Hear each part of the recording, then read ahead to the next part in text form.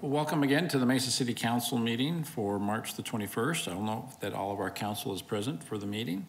We'll begin our meeting this evening with an invocation offered by Pastor Mark Burns with the Redemption Church Gateway, followed by the Pledge of Allegiance. So please stand for the invocation and remain standing for the pledge. Pastor, welcome. I'm sorry, I meant to chat with you before.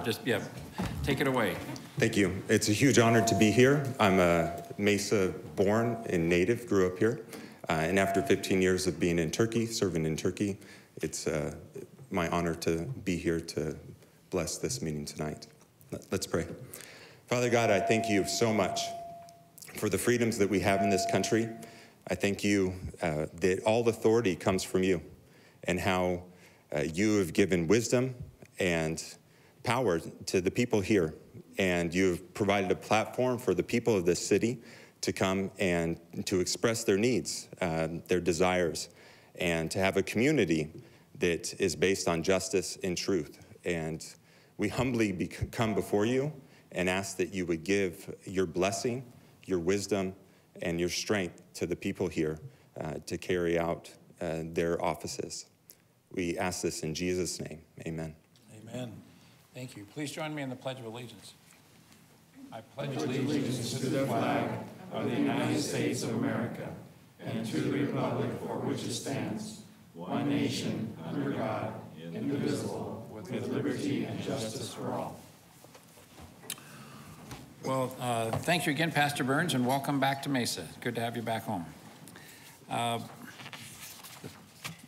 We do have a few items under our awards and recognitions today. First of all, I'm pleased to announce that several of us traveled back to the National League of Cities convention a week or two ago in Washington, D.C., and there Mesa was awarded the 2022 Cultural Diversity Award for our two-day Dia de los Muertos celebration. Everyone who's been to that understands why we would win the national award. It's a wonderful, wonderful event that we're very proud of. For almost 2 decades, thousands gather in Mesa to celebrate this rich Mexican tradition with music, performances, traditional foods, and a community altar featuring local artists. I'd like to invite Councilmember Luna to tell us more about that event. Mr. Luna. Thank you, Mayor Giles. I appreciate it. It was an honor to attend the National League of Cities award ceremony with you in D.C. last week. As you mentioned, Dia de los Muertos draws thousands of people every single year. In fact, last October was our most successful year so far. More than 30,000 people attended this 2-day festival, which features a bustling mercado, mouth-watering food, and a variety of community altars featuring local artists and organizations. We have a committee led by Mandy Tripoli, which plans the celebration well in advance. I've seen how hard they work every year to make sure it runs smoothly, so this award wouldn't have been possible without our Dia de los Muertos committee, so I want to thank them. We appreciate all who support programs that reflect our diverse Mesa community. This festival is an example of the equity and inclusion we strive to have here in the city of Mesa. So with that, Mayor? Yes, so Council, if you don't mind, please join me at the podium to present this award. We're pleased that Andrea Alacote, our diversity manager, and Cindy Orenstein, our arts and cultural director, are present to receive the award. So let's go present them with this award.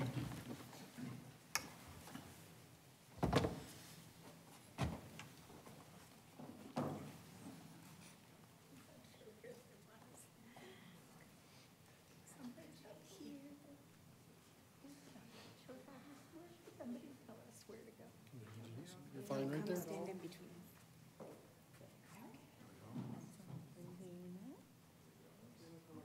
Hey.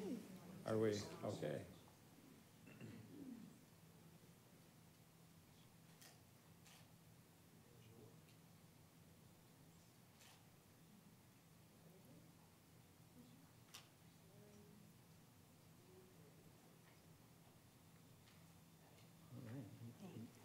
I guess that you are. Well, she's taking it for now. I get to be able to. Thank you.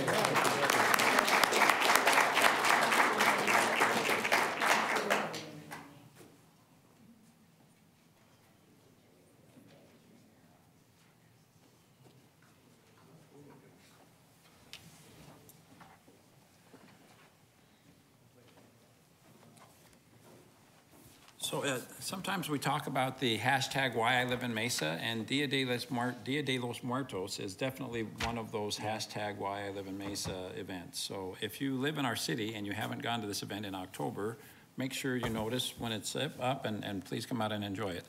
The other hashtag Why I Live in Mesa moment, no one's commented yet on my wardrobe for the evening, but another reason to live in Mesa, Arizona is spring training. And we are so grateful that the labor dispute that delayed spring training has been resolved, and we're back at 2 stadiums between now and April the 4th with spring training baseball. So even if you're not a baseball fan, you would enjoy going to these spring training games. They are a lot of fun and one of those great reasons why you want to live in Mesa, Arizona. So that concludes our awards and recognitions. The next item on our agenda is the consent agenda. Thank you, Mr. Christopher. Could you please proceed with reading the consent agenda? Good evening, Mayor and Council members. These are the items on the consent agenda. All items listed with an asterisk will be considered as a group by the City Council and will be enacted with one motion. There will be no separate discussion unless a council member or citizen requests, in which event the item will be removed from the consent agenda and considered as a separate item. Item 2, approval of minutes of previous meetings as written. Item 3A, act on liquor license application for American Patriots Riders Club, one-day event April 2nd, 922 South Country Club Drive. Item 3B, act on liquor license application for Perimeter Bicycling Association of America, one-day event April 2nd at Red Mountain Park, 7745 East Brown Road. Item 3C, act on liquor license application for Tres Amigos, 253 East Broadway Road. Item 4A, act on 6-month extension and dollar limit increase to the term contract for medical billing services for the business services and Mesa Fire and Medical Departments. The purchase is funded by the Ambulance Transport Fund. Item 4B, act on contract to purchase a capital improvement program project management solution for the engineering department. Item 4C, act on dollar limit increase to the term contract for front load, refuse, and roll-off containers for the Environmental Management and Sustainability Department. Item 4D, act on dollar limit increase to the term contract for park, playground, and aquatics facility poured in place servicing and synthetic turf repairs, maintenance, and installation for the Parks, Recreation, and Community Facilities Department. Item 4E, act on 3-year term contract with 2 years of renewal options for turf renovation, removal, preparation, and installation services for the Parks, Recreation, and Community Facilities Department.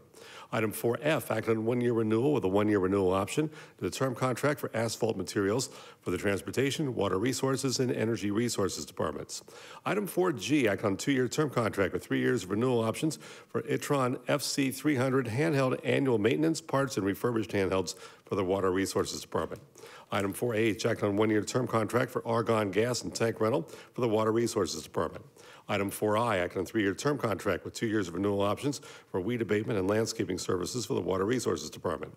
Item 5A, act on resolution approving and authorizing the city manager to enter into an amended and restated water transportation agreement with the Salt River Valley Water Users Association regarding use of association canals, laterals, and drainage ditches. Item 5B, act on resolution approving and authorizing the city manager to accept funding made available through an organizational relief grant by the Arizona Commission on the Arts. The grant is funded with American Rescue Plan Act relief funds and will be used for general organization relief due to COVID. Item 5C, act on resolution regarding ZON 21-01238 for property generally located north of Southern Avenue on the west side of Stapley Drive. Item 6A, introduction of ordinance regarding ZON 21-00731 for property generally located north of McDowell Road on the west side of Recker Road.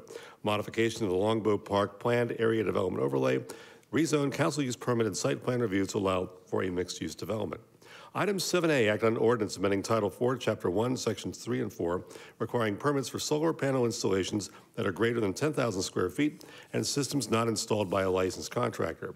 Item 7B, act on ordinance amending Title 4, Chapter 2, Section 1 of the adopted International Building Code relating to buildings and structures occupied by more than 10 persons and aligning the Building and Fire Protection Code in Chapter 9. Item 7C, act on ordinance amending Title 4, Chapter 5, Section 4 of the Plumbing Code, amending the requirement for drinking fountains to small businesses with less than 50 occupants. Item 7D, act on ordinance amending Title 4, Chapter 9, Section B of the adopted International Energy Code relating to random testing of air duct systems for production homes.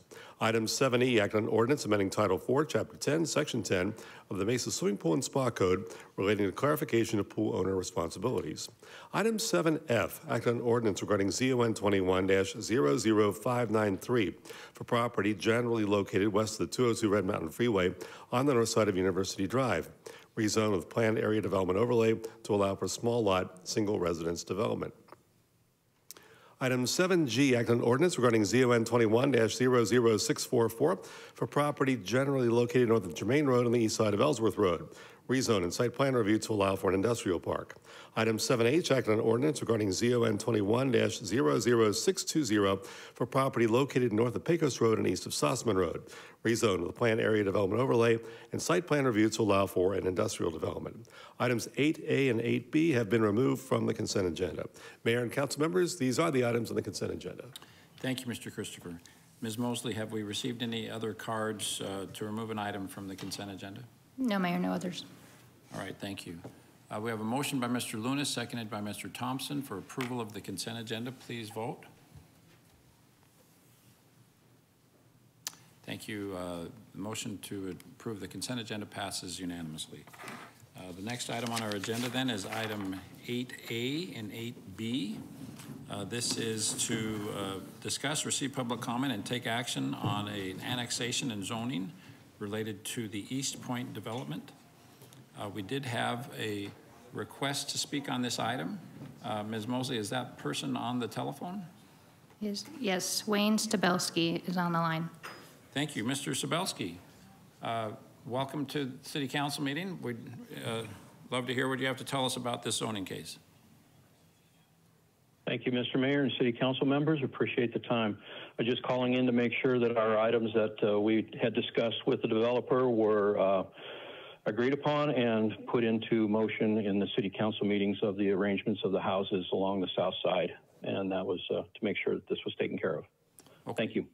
Thank you. I know that you and Mr. Thompson and our staff have met with the developer, and it's rewarding. I see the developers, representative nodding their head, so I believe we've reached an agreement on some of your concerns. Is that correct?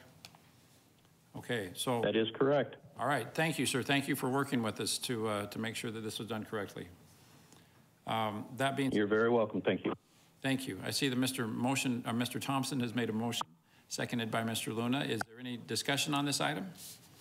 If not, please vote. Mayor, just to clarify, this is for items 8A and 8B. Thank you. You can do one motion for both items. I just want to clarify. Thank you. Yeah, and let's make sure that that's clear on the record, that this is a motion for both items 8A and 8B considered together, which is the same subject matter. All right, thank you. That passes unanimously. Next item on our agenda is agenda item 9A. This is a presentation to take action on the City of Mesa's single audit action report for the fiscal year 2021 audit report. Thank you. Good evening. Appreciate our auditors being here. Thank you. I'm Sandy Cronstrom. I'm a principal with Clifton Larson Allen. We do the city's annual audit. I was here a while back, and we presented the ACFR. I got to get that right now. And at that time, we talked about there were no internal control findings, no financial statement findings related to that piece of the audit. We came back, we wrapped up the federal compliance piece, which is the single audit report that you have here tonight. We also did not have any findings related to those programs. The City of Mesa, in the single audit world, is considered a low-risk auditee, which means that you have not had any material weaknesses over your internal controls or any of your federal programs in the last 2 years. What that means for us as auditors is we're selecting the programs to test and figuring out, which ones have to be done. We are required to select at least 20% of your federal dollars to test. So this year, because of all the COVID-19 monies that were received, we actually ended up testing 4 separate programs, and we ended up testing 76% of your dollars through the single audit. Again, we had no findings and no recommendations related to that. And I think that's probably it. Thank you. And again, this is a special, in a normal year, we don't do this, but because of all the federal programs that we've been receiving. Sandy, maybe explain why we don't do the single audit at the same time when we did the CAFR. Because it's not that Can you explain that a little bit? Yeah. Maybe that'd be helpful. So some of the compliance requirements did not come out from the federal government until pretty late in the game. So in order to get your financial statements issued in a timely manner by the 12/31 deadline, we postponed wrapping up the single audit piece. Hopefully, this year was a little better than last year as far as getting the regulations out. But hopefully that won't be an ongoing issue. I see. That we, Yeah. that So- we issue them separately. Right, so hopefully, in subsequent years, you'll be here for both. Right. At the same time. So yes. this is different because of the waiting for the guidelines to come. But of course, the money was, it was all new program, so. Got it. Right. Okay. Right. Thank you, council. Any questions or discussion on this item? Yes, this does require, this does require an action and a motion. So thank you very much, ladies. Thank you. And thank you for your work on the audit. Appreciate it. Thank you. And congratulations, Irma, and our finance staff for, again, having nothing remarkable coming out of that audit. Yes, thank you. And it's also the departments that received the funds. So it also would have been the housing and also the economic development that also spent some of the funds. So I think what's team remarkable effort. about, we had a whole lot of money to spend in a short period of time under new kind of, I don't want to say different ways, but just, it was new for us. So, I mean, we had guidance from our finance department, but our departments were under a lot of, I don't know, pressure to make sure we got the money out quickly, but we also had to do it correctly. So I think for the whole organization up and down, that was remarkable. And we continue, as we're going through the ARPA dollars too, we'll continue to go through all this. But organizationally, I think we did very well, and we appreciate the work for everybody doing that. You know, I've said in the past, it was 2 years ago this month, probably really this week, that the federal government deposited $96 million into our checking account. And I remember at the time saying what a wonderful blessing and at the same time horrible challenge that is, because we could really screw this up. Yep. Right? I mean, there's a lot of strings that came attached with those federal dollars. So the fact that we've gone through the audit and, in a clean way is really kudos to everyone on city staff that was so responsible with the way that you handled that amazing amount of money. Thank you. Thank you very much. All right, we have a motion for Mr. Thompson, seconded by Mr. Heredia. Please vote. Thank you. That motion passes unanimously. Next on our agenda is items from citizens present. Ms. Mosley, do we have any requests to speak? No request, Mayor. All right, thank you. That then concludes the items on our agenda for this meeting. Is there a motion to adjourn? Thank you, Mr. Luna and Mr. Thompson. All in favor, please say aye. Aye. Any opposed? Thank you. We are adjourned.